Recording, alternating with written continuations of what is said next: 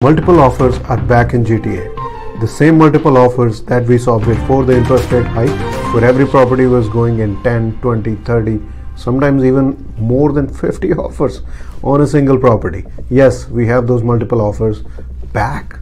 We have been noticing it for the past couple of weeks that every property which is in a half decent shape is going back in multiple offers. What exactly does that mean this time? Well, this time around, the multiple offers is not going above and beyond the asking price by a substantial amount, which it was doing back, let's say a year ago. So this time around, if the property is decent, we still have more than one offer on a property, and anytime there is more than one offer, we call it multiple offer. But they're not going crazy. So the good news is we still have a chance to get into the market before it takes off.